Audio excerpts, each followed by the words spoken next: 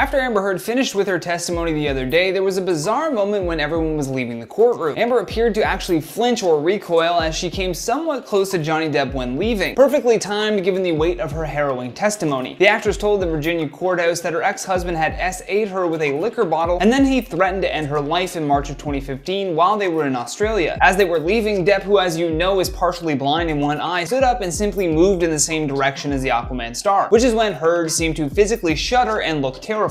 Even taking a step back as courtroom officials immediately turned towards Depp and put their hands up, as if to warn him to stay back or something. Johnny Depp then turned away and appeared to shrug and smile as if he had no idea why they were all in a huff. Before this seemingly tense encounter, the actress had broken down in tears as she testified that Depp had attacked her in what Depp's legal team are calling the performance of her life. And according to Johnny Depp's team, they claim that the actress's tales of attacks by Depp have evolved with new and convenient details, and they plan on exposing her lies during their cross-examination.